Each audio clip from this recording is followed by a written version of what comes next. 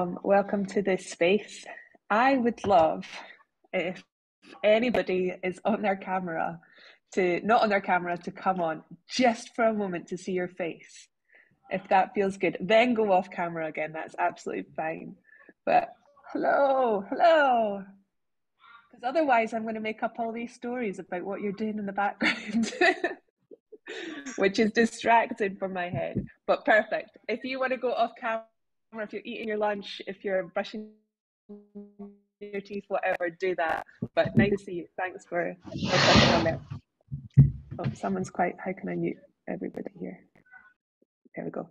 Okay, so I'm Ailsa and I'm based down in Portobello in sunny Costa del Joppa. And my background is within the arts. So I did a master's at Edinburgh College of Art. I did my undergrad at Glasgow, and I was working for a long time in the arts, making work for exhibition and doing workshops with children, adults, and underrepresented groups, mainly for museums and galleries. And that was my practice for a long time until I hit a point in my practice where I just was not able to make work, and I'd been through a bit of a kind of traumatic period. I'd lost several people in my life. I'd been a carer, and I became a mum at the same time. So my nervous system was in overload, and I just kept on going.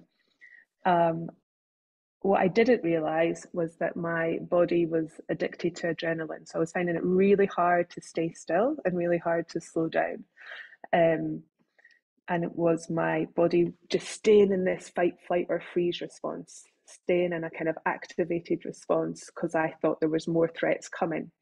The point that this became really problematic was when it stopped me doing the things that lit me up. It stopped me being able to communicate with people easily. It stopped me making artwork. It stopped me thinking creatively. It stopped me leaving the house sometimes, and it was literally got to the point where I was fainting every day, every other day for about 3 years. And doctors had various ideas of why this was. And then I went along to a movement workshop. And within this movement workshop, I found that I cried for about 2 hours. On the way home, I didn't know why. I pulled over in the car and pressed voice notes on my phone. I went, don't know what the fuck happened there, but something felt powerful and I need to lean into it. So a month later, I completely pivoted what I was doing and I went to London and retrained in a healing movement practice called Nia. This was for me, for my body, and for my need to want to get back and fall in love with my creativity again. And it was a really immersive week in a studio, basically learning how to access your nervous system again, how to recalibrate, how to sense and feel in safety. And in all honesty, part of it, I was kind of arms folded in the corner of the room, not wanting to participate at all. This did not feel good. It felt vulnerable. I'm not someone that likes making noise or standing out in front of people. Ironically, Move to Feel, the business that I've built since, is exactly that. So what I needed most was the thing that I was resisting most. At the end of doing that training, I came back to Edinburgh and we went into lockdown that month. So I continued leaning in and I went on to retrain in transformational coaching. I found that in coaching, I was wanting to invite people that were in a free stance, in that stance that I had felt myself, into their bodies. So where we don't necessarily always have the language to describe what we're feeling, our emotions, our thoughts, we have other forms. And this is a community right here that know the power of creating and using other forms of language, such as singing or dancing or arts, right? So I was bringing people into their bodies. That's known as somatic coaching. So somatic coaching is just coaching from a body-centered place. So whereas therapy would take you as talking and using verbals, it takes you into your past, looks at trauma and how it's sitting and how you deal with that now. Coaching looks at trauma and how it's affecting you now and how it's stopping you move forward into your bigger vision, right? So we want to look forward. We can sometimes have in our head the idea of what we need to do, what we want to do, but our physical actions stop us from doing that. So somatic coaching works with tuning into the mind, the body, and our emotions all at the same time. So how that plays out in sessions is sometimes through postural work, sometimes through a bit of shouting, sometimes through a bit of dance, sometimes through creativity. One of my clients last month ended up doing clay work in the end, and it was just through that manipulating of the clay that something she got to a level below her words. And that helped articulate what she was feeling, and she went on to move through that emotion and through that block and opened up onto the other side of it. So I run, so we said a little bit about it, but I run Move to Feel, which is a small business I set up 2 years ago next month, and it works with that somatic practice. So every week I have 2 sessions outdoors, which is open to anybody. And it's less vulnerable than the one-to-ones, even though it's outside. So we use silent disco headsets so that everybody is connected, and my voice and the music comes straight to your ears. It takes you on a movement journey. And the movement journey kind of tracks you through various different feeling states in your body as a way to release things that might be blocked or stuck within your nervous system or your unconscious. It's playful, it's fun, it's sometimes emotional. Start on the ground, we start connecting with our breath, and then we go right up into celebration, and we come back down, and we always end up on the ground at the end again.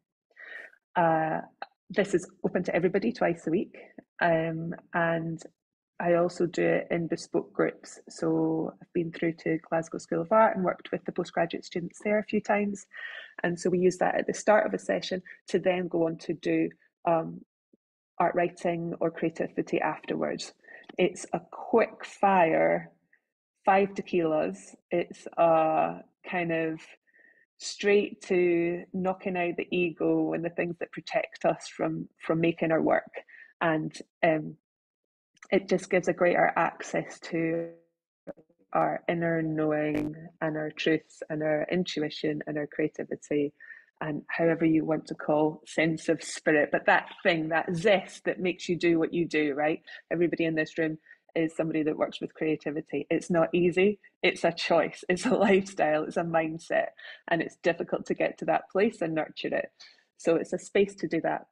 I work with all sorts of groups, from recently alcoholic men in Leith to children and adults, and one-to-one sessions are in my studio here. Yeah, so that's a bit about Move to Feel. But today it would be great to have a little bit of an experiment into feeling into some of these things and what I'm talking about. So first up, I was wondering if people would like to kind of zone out of their heads for a moment and invite you into a bit of a kind of body orientation.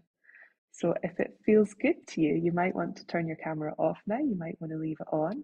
You might want to stay seated. You might want to stand up.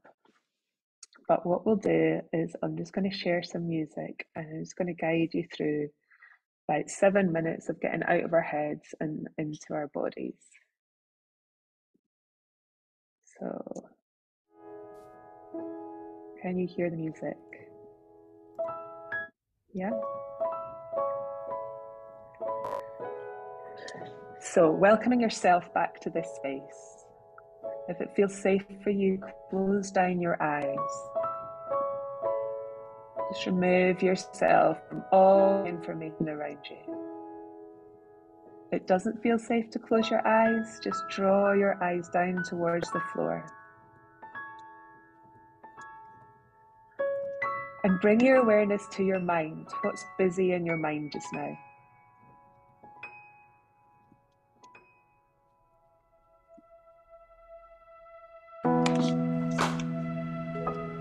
Now bring your awareness to your body. How does your body feel right now? Without changing anything, just notice your posture.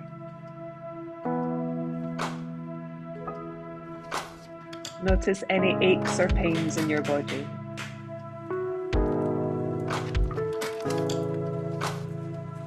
Now bring your awareness to your breath. How much of your breath are you using? How much of your lungs are you using?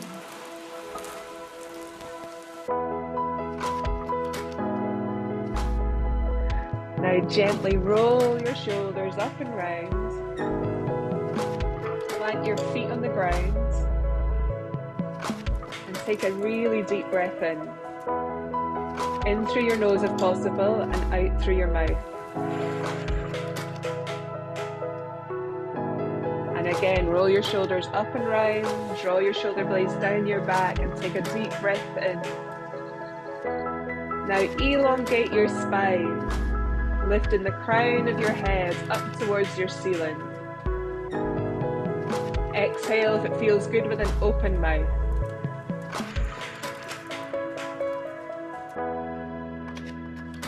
And now last breath in, notice your breath coming in through your nostrils or through your mouth.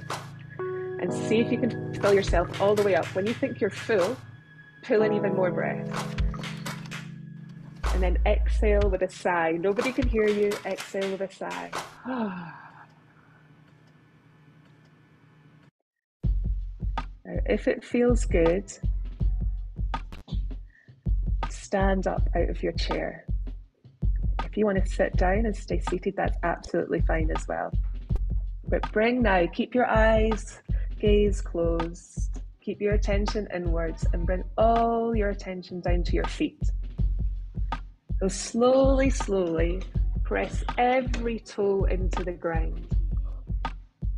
See if you can articulate every single toe. Whether that's through your trainers, your slippers, your socks. See if you can push every toe into the ground. All awareness down into your feet. Now into the balls of your feet. Pushing down into the balls of your feet. Perfect. Round the outside of your feet into your heels, your landing pad. And from here, take a deep breath in and drop your weight down through your hips, through your knees into the ground, like you're sinking into sand, trying to make a footprint. Now bring your awareness to your ankles and begin to rotate your ankles. Flexing and rotating your ankles like you've never felt an ankle before. What did they do? What does this curious joint do in your body? What shapes can it make? If you wobble, that's perfect. Fall off balance. Coming up through your shins, through your calves, now come into your knees and bend your knees. If you're in a chair, just play with straightening out and bending back, noticing the different degrees of your knees. Up through your thighs, squeeze your thigh bones. Squeeze your muscles around your thigh bones, the biggest bone in your body. Bend your knees and come into your hips. Begin to make little circles with your hips. Tiny little circles like you're stirring an espresso cup. Bend your knees, soften your ankles, and then see how big you want to make those circles. See if you can stir all the way out to a big mug of coffee. Perfect, both directions.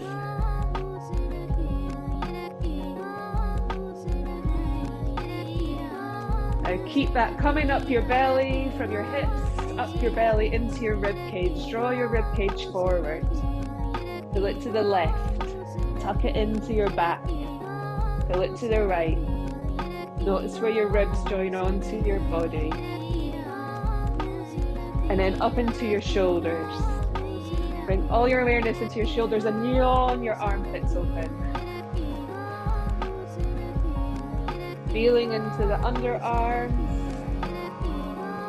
Move your arms from your elbows, drawing into the space around you with your elbows. And all the way down to your wrists. Opening your shoulders from your wrists. Circling your arms all the way open. Circles in your wrists and articulate every finger.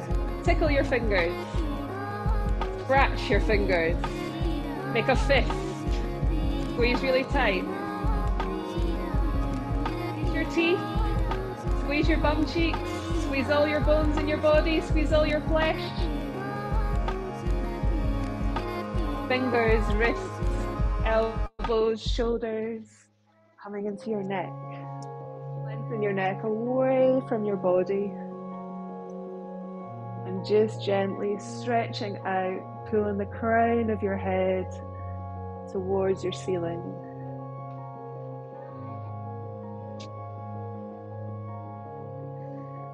And from here, take a really deep breath in. And exhale. And before bringing your awareness back to the screen or anything, just notice if there's been any shift in how you feel than when you arrived. If there's no shift, that's fine, that's perfect. If there is, that's new information. Okay, when you're ready, bring yourself back to your chair. You might want to come back on screen, you might not. So now we have awareness, now we have a sensation all the way through to our body. And our whole body holds so much wisdom that we tend not to tune into because we're so busy from our shoulders up. We're so busy looking for answers from the outside. We're so busy looking at media, news, images, concepts, dialing in for advice from Google, answers externally, when actually we hold all the information we need from the inside. But we have to practice tuning into the rest of our sensory system from our shoulders all the way down to receive this information. So how this is helpful in our everyday is, well, we cannot solve our problems from the same thinking as we use to create them. That's an Einstein quote. So if we stay in the head and you've got a problem and you're only looking at it from one perspective, which is from your head, then you're less likely to be able to solve your problem or create something new from that space. So we want to come into the rest of our body to change our perspective. And the quickest way to change is to shift our chemical makeup as well. So whilst my body was stuck in fight, flight, or freeze, this is exactly what we need to help us escape threats, but it also doesn't serve us. So the same chemical reaction in our body is made when we're trying to escape a tsunami or a fire or something of terror. Unfortunately, the same chemicals are produced in our body when we're late for the bus or we have a deadline to work towards. And what's not helpful is when that stress cycle stays on high alert and we get caught up in this high alert state. So what we want to do, and it's very, very easy, is to shift that chemical reaction out. So like animals do in a kind of, when a gazelle is trying to escape from a lion, the first thing it'll do if it manages to survive is take itself off to safety and have a shake. And you might have seen a dog maybe having a shake. The animal kingdom all manage to complete their stress cycle by doing this thing, which is shaking. What that does is releases the adrenaline that's stuck in our body, the cortisol chemical, and it increases our testosterone. So we've got a nice balance of feeling stronger and braver in ourselves, but reducing our stress. So if you would like to now, you only need to do it for like 2 minutes, and it can happen at any time in the day. So anytime you have a deadline, Anytime you have something impending, if your boss shouts at you and you leave the room, and you're maybe not going to do it in the hallway, have a shake. If you have you missed the bus and there's a shock or there's a fright in your body and you feel that state of adrenaline, the easiest thing to do is to shake. So again, I'm going to jump on in here and be a little bit spicy and offer you the chance to shake any of your shit out now. So coming back to your feet if it feels good, even in your chair if it feels stubborn. So get up on your feet if it feels good, and all you need to do is shake your whole body. Soften your hips and shake all the way across your chest. Have a really good tantrum. If you're in your chair, stamp your feet. Fists. Soften your hips. The biggest muscle to contract and stress is your psoas muscle, and it's in your hips. So see if you can soften your hips and give them a good shake. Right across your chest, down your arms into fists, finger flicks. Bring it all the way down your legs, into your feet.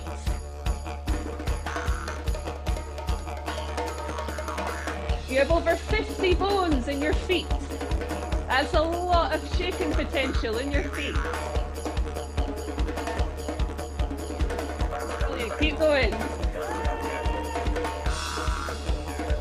All the way up into your neck and your head. Every hair follicle. Across your head. Shake, shake, shake, shake, shake, shake, shake. Tailbone. Now chunk up your body. Squeeze your fists. Strong arms. Push your body. Make them really tight. Grit your teeth. Bring your feet together. Make your body really small and tight and restricted. Squeeze really, really hard. Release. Shake even bigger now. If you're at home on your own and you have noise that you want to let out noise. Let out a sigh or a grunt.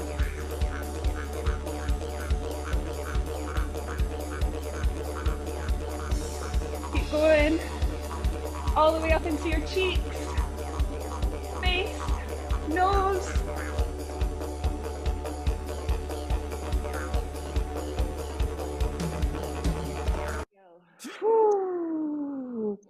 And from here, place your hands on your heart and one hand on your belly.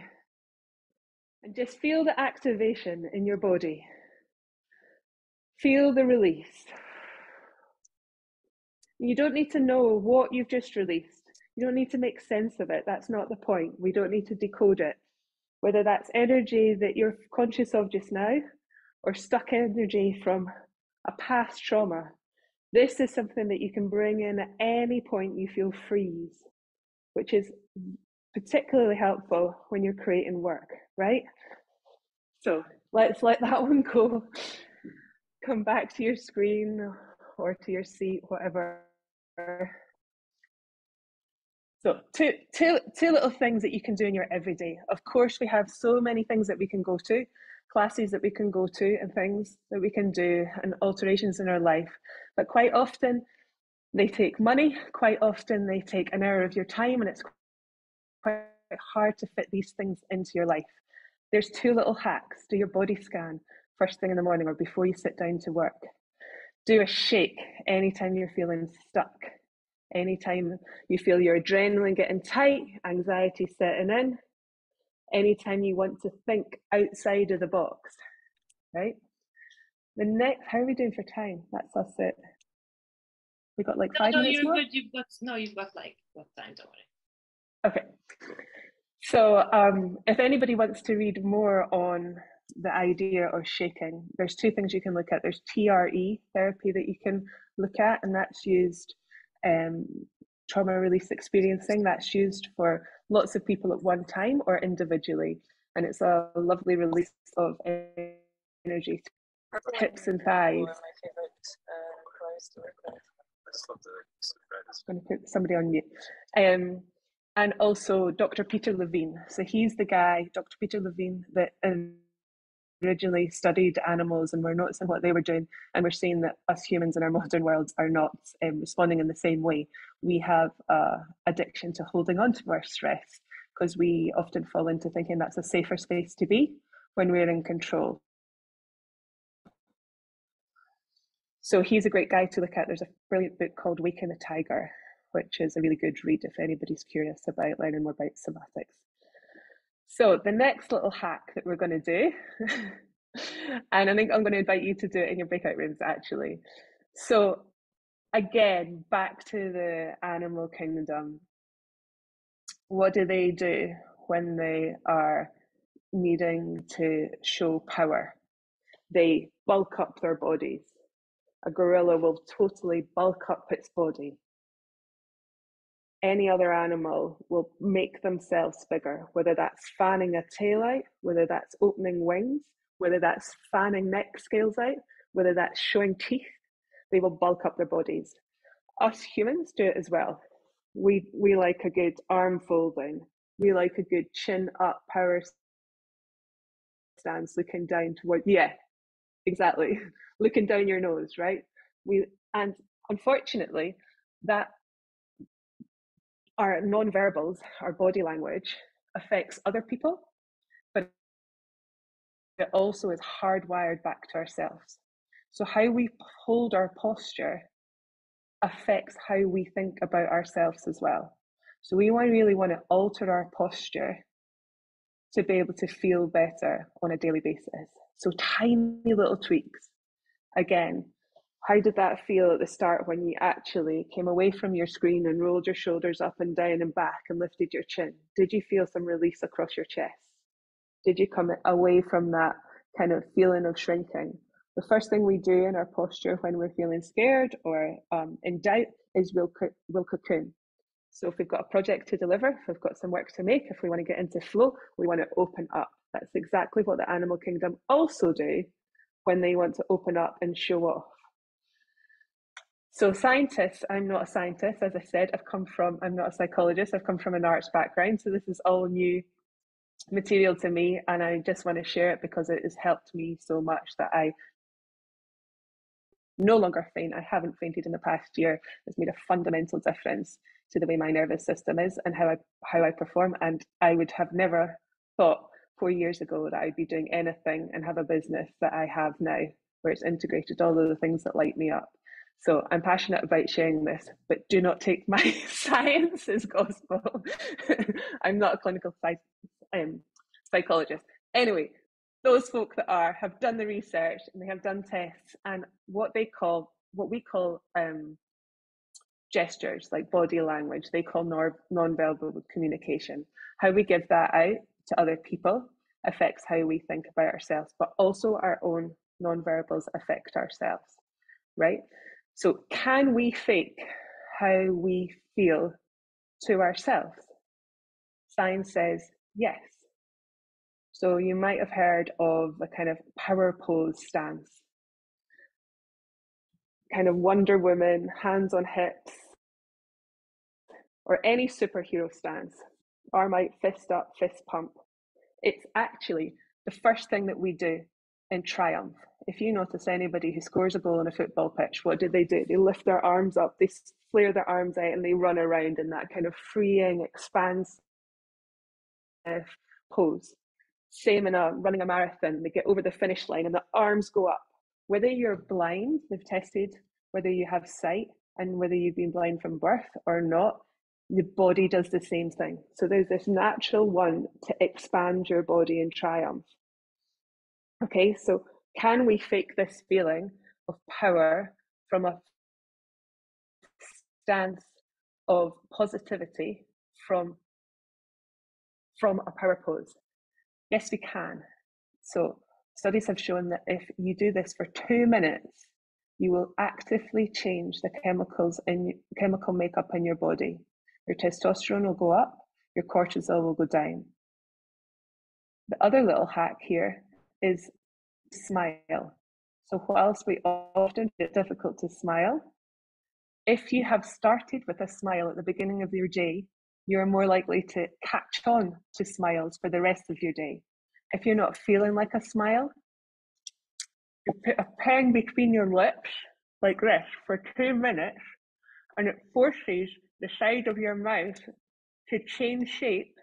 And holding a pen between your lips literally changes the chemicals within your body. So your dopamine goes up, your serotonin goes up, all your happy hormones increase from just putting a pen in your mouth for 2 minutes.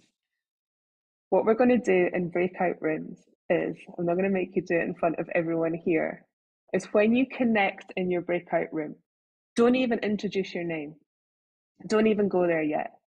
What I'd love to do is if everybody could get into a power stance, a power pose, somebody have a timer, shove a pen in your mouth or a straw or anything that you have nearby, a paintbrush, anything will do. A marker pen, a Sharpie. Don't tell me you've not got something nearby. Put a pen in your mouth and take a power pose. Anyone you want. Hands on hips, legs spread wide open, arms in the air, punching, wide out arms as if you're flying. Whatever it is, just some sort of expansion of your body, feeling your feet grounded on the ground like we started, and your upper body lengthening towards the sky. Lift your chin slightly. It's important that chin and forehead come up a little bit in your power pose with a pen in your mouth, okay? Do it together in your first breakout room. You don't have to do it in every breakout room. You're only going to have to share this with a few people. They're not your family. They're not your friends. Whatever happens in the Zoom room stays in the Zoom room, okay? This is a chance to just lean into it. If you hate it, perfect. New information. Yes, love it. And then afterwards, I want you to share in your discussions with each other who you are, but you don't need to share that if you don't want to. You might just want to talk about how that felt in your body first. So we're removing actually our status a little bit, and we're just seeing each other as a bit of an animal, a bit of a kind of, we're just humans here. So without a power status in mind, without judgments, without without that extra information, just see how you feel in your body. If the conversation opens up, then that's when you go into sharing how that's felt for you and introduce yourselves.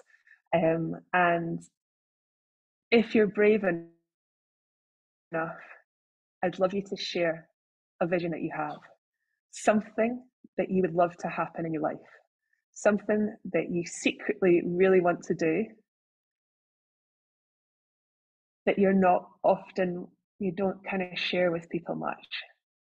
Yeah, something you want to work towards or something that you want to happen. If then you complete that and you're into a new breakout room, then just do share with each other anything that helps you in your nervous system, anything that helps you on a daily basis reconnect with yourself. Websites, books, tips, rituals, whatever.